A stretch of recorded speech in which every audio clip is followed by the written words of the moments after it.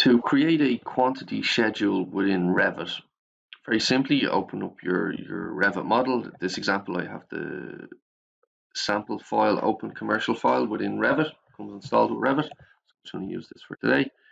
So on the left hand side, if you go down to schedules, you can see I've created a couple here already, but I'm going to create some from new. So I'm just going to go right click, new schedule / quantities. I then choose what category I want to schedule or quantify.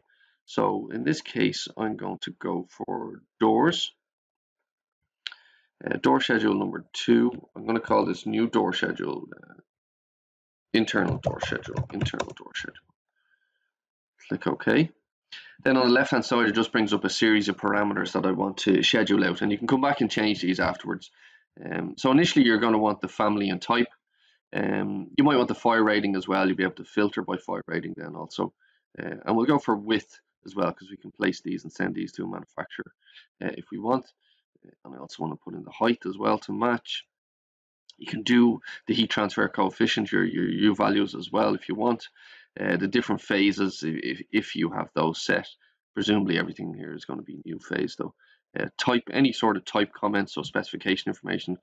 If you're using the type mark as well, or the mark value from your instance parameter, left hand side. If you want to put in the manufacturer, any of that type of information, if it has kick plates, the lock function, you can really go down to that level of detail if you want. So I'm just going to click OK on this.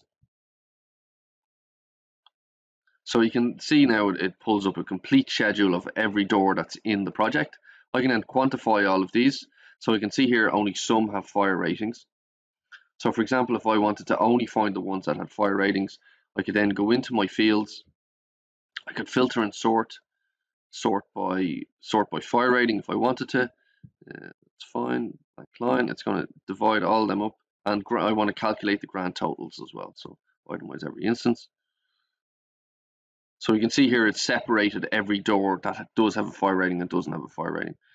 So if I wanted to go that step further and only filter out the ones that do have fire ratings, so you can see all of these have 20-minute fire ratings.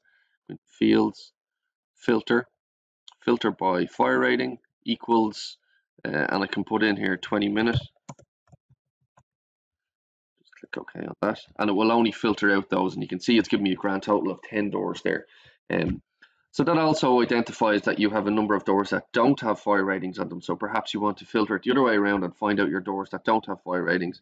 So again, go back into your filters, fire rating equals. So we can just go back into filter by fire rating, and I can just go has no value. Just click OK on that, and it's going to give me up every single door that has no value. And I can see here at the end, I've got 90 doors that don't have fire ratings. I can then investigate why they don't have fire ratings. So I could also add on another field or filter here for their function. Is it internal or external? Put on function and then filter by the function. So interior, exterior. So I'm going to sort and filter by function.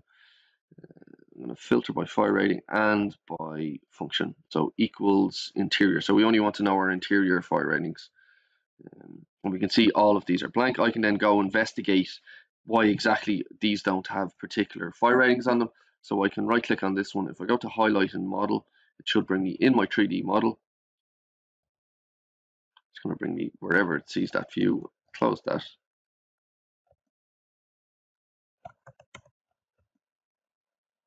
And it's selected that door in there.